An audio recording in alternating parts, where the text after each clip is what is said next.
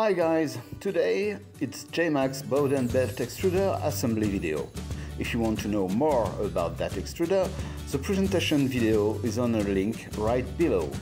I apologize for the sound quality. Actually, I've got two printers by my side, mostly printing night and day. But let's get started. To complete this extruder, you will need all these parts and a set of the printed parts. The printed parts are just out of the print bed, so we need to do a little cleaning about it. So deburr the parts, remove all you think it's necessary, especially the support.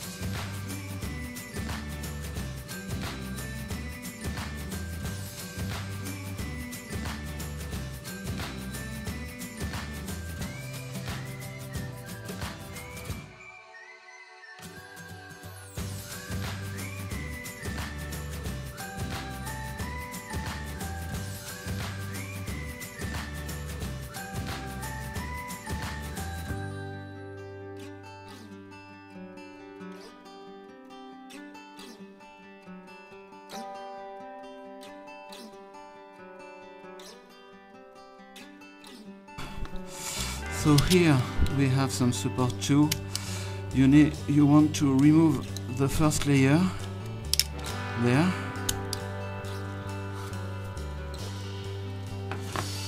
Sometimes it takes a little bit more, but you know, just the first layer allows free move of the idler.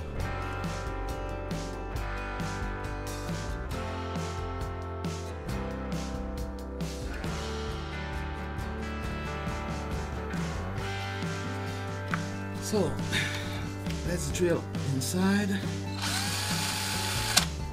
then the other side, then allow a little pass of file inside both sides.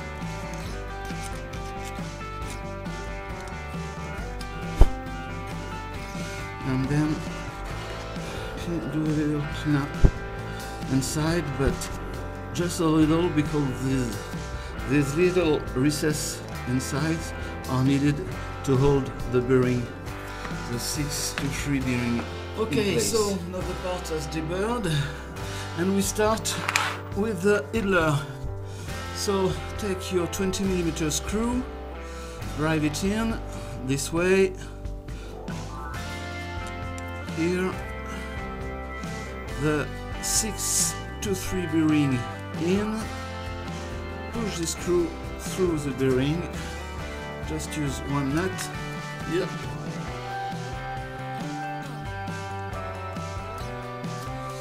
And let's drive it in. It's okay, the bearing must run free, so that's good. Now the 25mm screw to get the idler in the part, not the notch, is this way. So let's insert the screw, and you got a recess for the nut. Push the nut in a bit and then tied it up. Okay, it's a bit overscrewed, so I release it a bit to allow the idler to move freely. So now we need to insert the nuts into our parts. So first take a M5 screw, any kind, into the large pulley, then drive the nut inside, hold the nut with a pair of pliers,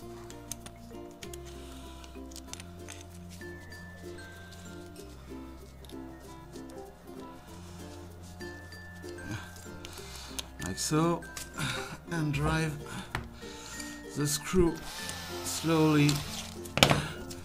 It will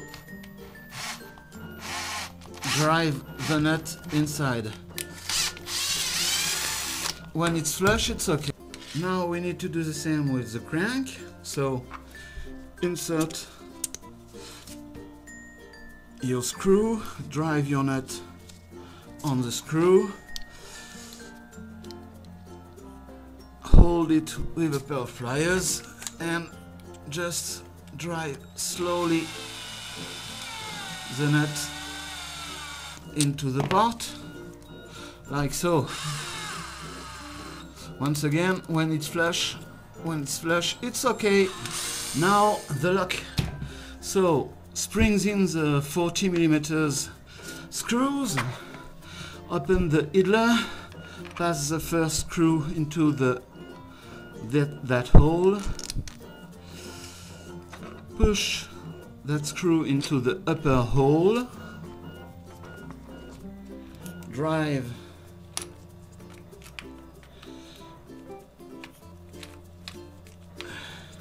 your nut in,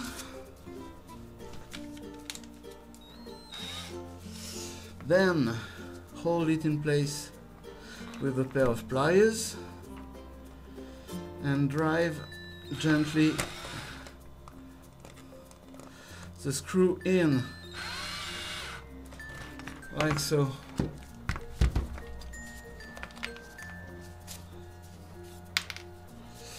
Now the second one.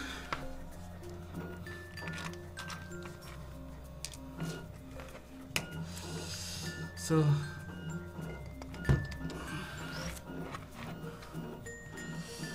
start your screw by hand, then hold the nut in place with a pair of pliers and drive gently the screw in, like so. So for my springs I just have to pass a bit over the nut, but if you got longer springs or so, you can adjust the length as required. Now the crank assembly is very quick. You need to pass your M3 screw through the pulley, the M3 30mm, then insert the crank. Now don't forget your little M3 washer. I like the nylon ones because it glides better. And then just gently screw your crank in. It's a bit loose, I tied it up a bit, but keep in mind, it's too much now. Keep in mind the crank needs to run freely, so no play, but the crank runs. Now it's okay. We can pass through the M5 assembly. This side up, a 105 bearing, a groover washer over our F5 40mm screw, the MK7, the large part downside, like so, and you pass it through the hole here, like so, and drive your screw in, then backwards, upside down, another M105 bearing, another groover washer, another M5 washer, any kind. This last washer prevents the groover washer to dig into our pulley, the printed one, and then we drive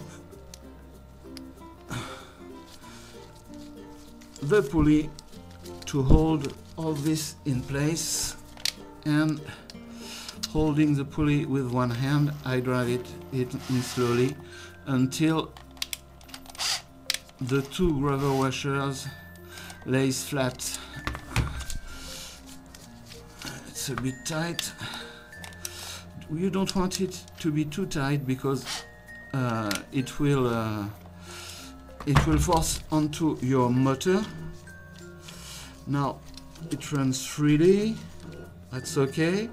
And before to tight the MK7, we will drive in the pneu fit to help you into this process. You can notch a little, you can make a little notch with a file gently both sides. It will make the thread act like a tap. Drive it slowly by hand, then allow a few turns,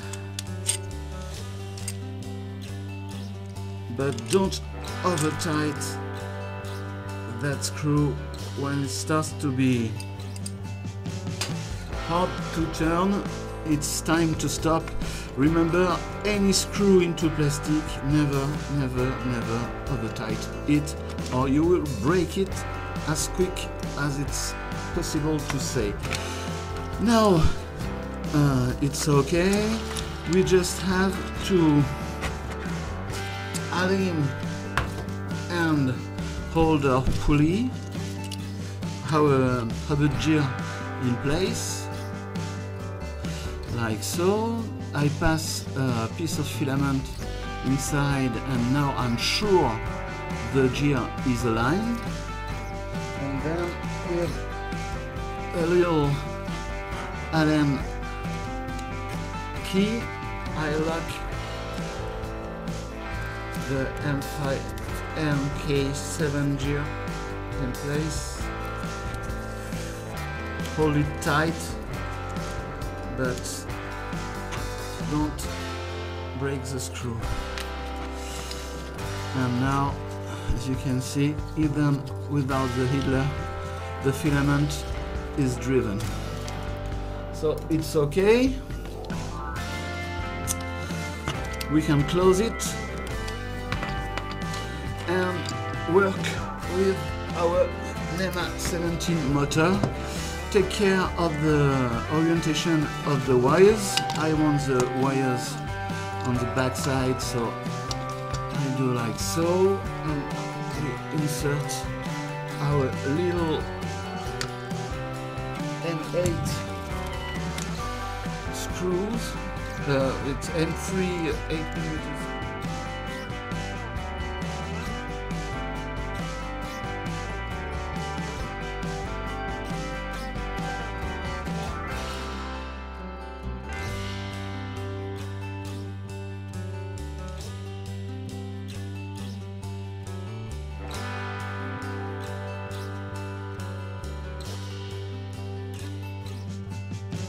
And now we need to insert our pulley.